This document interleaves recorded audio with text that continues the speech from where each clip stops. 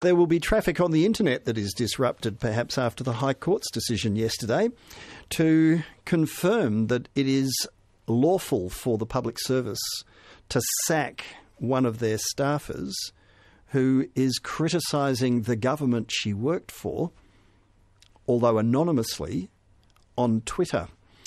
It's being interpreted as a gag on free speech and a gag on public servants.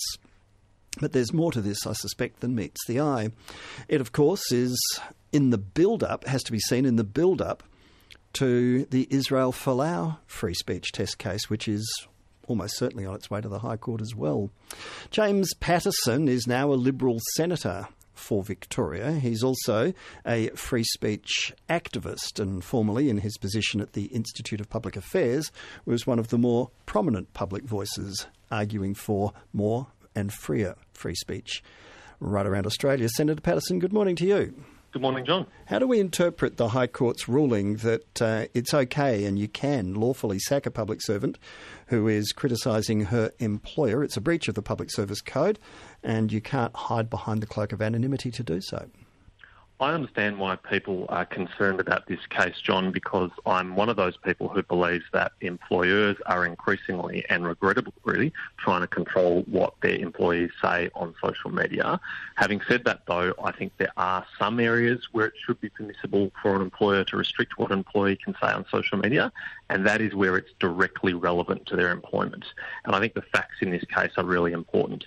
As I understand it from public reporting on the case, among Ms Banerjee's 9,000 tweets about immigration matters, she was not merely critical of government policy in this area, but was critical specifically of the Department of Immigration, her employer, some of her fellow employees at the department, and the administration of the department. Now, there is not an employer in the country who would be happy with their employees publicly disparaging them on social media. Publicly but anonymously. Does that make it different? I think that's a really fascinating aspect of this case, John, and I think this is something that we're now really grappling with on a wider scale. To what extent do we want to permit anonymity online? If you scroll through the social media feeds of politicians and media figures and celebrities, the most vile, abusive content typically comes from people who are anonymous. Yes, and a lot of people have said, well, the solution to that should be to ban anonymity online. You should have to put your driver's licence in when you get a Twitter account. Now, as sympathetic as I am to people who have that view, I actually think there is good reasons sometimes for people to be anonymous on social media, and for government to take that kind of decisive action would be too far in my view. Under what circumstances should people be able to hide behind the cloak of anonymity online? Well, it's really hard for me to judge, but I think some examples... Well, you are the one making the case. That was what you said. There are some circumstances where people should still be able to be anonymous. What are those circumstances? Well, I think it's a question of individual judgment partly, John, but also let's say... The person themselves decides whether it's appropriate for them to be anonymous? That's laughable. Well, I don't think it is at all, John, because they're the one who's got to weigh up the risks and the benefits of doing that. A public servant who decides, for example, to be a whistleblower about something that they're concerned about might have very good reasons to want to be anonymous. Of course, they are taking risks if they go down that route, and that is a judgment that they have to make, whether they're prepared. Well, that's why we have whistleblower protection laws. There are specific procedures to follow if you want to be a whistleblower in most large private and or public sector organisations, so that doesn't stand up to scrutiny. But as you'd be aware, John, there's been considerable criticism of the whistleblower laws we have in they'll this get country, refined, they'll get fine-tuned from time to But time. this is important, John, including by the Federal Court, which has said that they're way too complex, way too hard to follow, and a lot of people who genuinely seek out to follow them fall afoul of them, and they look to other means to... Okay, they may be imperfect, but they in due course and in time, I'm sure they will be polished and refined. But it is ridiculous to say that each individual person decides whether or not it's appropriate for them to remain anonymous, and that's a system. That's no system at all. I don't think so, John. In a free society, I think people have to make these judgments for themselves and stand by the consequences of those. We don't live in a police Well, that's why state. you don't do anything anonymously. You have to be accountable. If you and I say something defamatory on this radio program right now, or if you write something and publish it in print, you are accountable for it. Why should it be any different online? I just think there are good reasons why people might fear for the consequences of them speaking out. What? It might be because of their the third time I've asked you, social like what? circumstances. It might be because of their social circumstances, John, What do you mean? Family, What do you mean about friends. their social circumstances? What does that actually mean? Well, it might be that they have views that are starkly different from their friends and family, and they may feel that they will be ostracised for publicly stating what they say, and they may feel the only safe way to do that is anonymously online. And I don't object to people. That's just a licence for trolling, and that's one of the biggest problems for mental health, for racial vilification, for abuse of people in the most toxic way it is. In fact, I think at the very core of where democracy is coming unstuck at the moment. And John, as someone who is in a category that's on the receiving end of that on a daily basis, I absolutely appreciate that. Some of the things that I've seen online are incredibly vile and disturbing. Well, wouldn't you like to see it come to an end? Well, I think the mechanism of that is really important.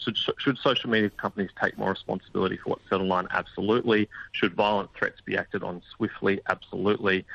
Should anonymity entirely online be banned? Even if it was technically feasible, which I doubt it is, no, I don't think that's desirable. The issue here is a fascinating one on so many other levels. The public sector union that covers public servants says it's now making different categories of employees in the community. There's a category of people who work for the public service who are no longer entitled to express a personal view.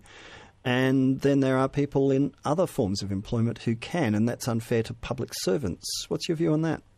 My view, John, is that Ms Banerjee should be absolutely free to criticise government policies in areas that are not directly relevant to her employment. Had her 9,000 tweets been about climate change policy and her views on that, I think it would have been unfair and unjustified to sack her. But given that they were directly relevant to her personal employment with the public service, I think that puts it in a different category. One day, Senator James Paterson may be a minister in a government with public servants working in his portfolio.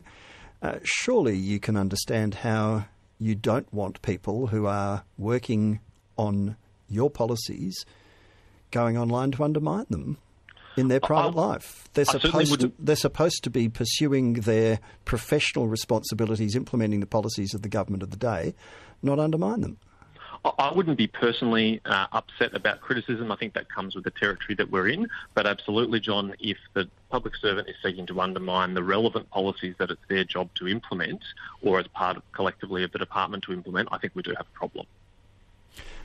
Do you link this to the looming High Court, almost inevitable High Court appointment when the Israel Folau case eventually gets there? Can you or can't you sack someone for expressing views that are regarded as hate speech, which they say are their religious views, as part of a contract of employment? Can you limit them?